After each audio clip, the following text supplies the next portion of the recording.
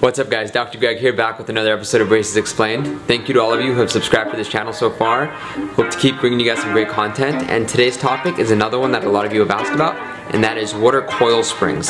So let's go.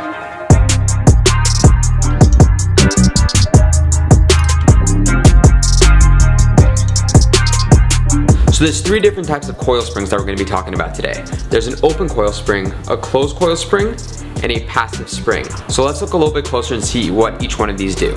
So these are the three different types of springs, and they come in these spools. So let's start off with the first one I talked about, which are open coil springs. So the purpose of an open coil spring is that it can be used to make space. They start off open and we'll compress them and put them between the teeth, which will make room. So here's a really zoomed in version of what an open coil spring looks like. And as you can imagine, it's kind of like the clicky part of a pencil.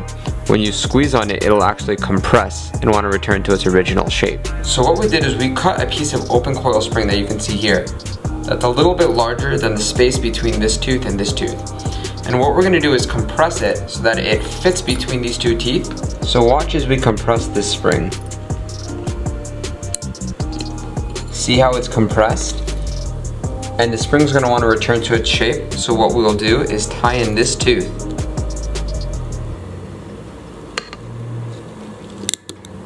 Like that. And over time, this spring, in an effort to return to its original shape, will push this tooth forward and this tooth back, making space between these two teeth. So next, let's talk about a closed coil spring. It's exactly the opposite of an open coil spring. So an open coil spring would be squeezed shut to make space, whereas a closed coil spring will be stretched to close space. So let's imagine in this case that this tooth was extracted and we were trying to close the space by bringing your canine tooth backwards.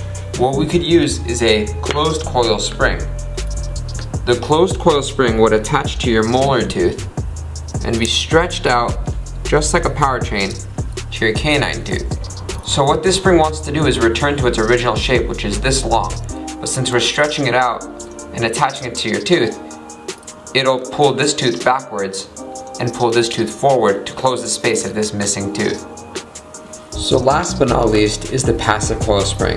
The passive coil spring is very similar to your closed coil spring, whereas you can stretch it, but what it's used for is to maintain space. So let's return to this example and remember that this tooth is missing. So let's say instead of trying to close the space, we want to get all your other teeth lined up and keep this space open for a future implant in that spot. What we could do is use a passive coil spring that would fit in between here and maintain that space. It doesn't create space, nor does it close space. It just holds the space. And that's why it has its name as a passive coil spring. So let's try putting this in and showing you how it looks. As you can see, the passive coil spring just holds that space. So that's pretty much it. Those are the three main types of coil springs that we have. We have an open coil spring to make space, a closed coil spring to close space, and a passive coil spring to hold a space that already exists. So please, if you have any questions about coil springs, leave them in the comments below. Give it a thumbs up if you like it, and make sure to subscribe so that you can stay to date with all of these videos. I will see you next time. For now, Dr. Greg, out.